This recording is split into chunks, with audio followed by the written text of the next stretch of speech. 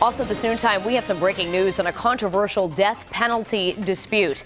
The U.S. Supreme Court has decided not to weigh in on the legal tug of war concerning accused killer Jason Pleau. Pleau faces the possibility of the death sentence under federal law for allegedly killing a gas station manager to death outside of a Woonsocket bank in 2010. However, Pleu's lawyers and Governor Lincoln Chafee had appealed to the high court to have Pleau tried under state law, which would not carry the death penalty. Chafee says that he is disappointed, but it was a learning process all around. When the federal government came and asked me for my permission, I didn't know anything about the law as far as extraditing the prisoners go, but they were asking my permission to release him into federal custody, which would expose the prisoner to the death penalty. And when they asked that, I considered my choices and declined to release the prisoner.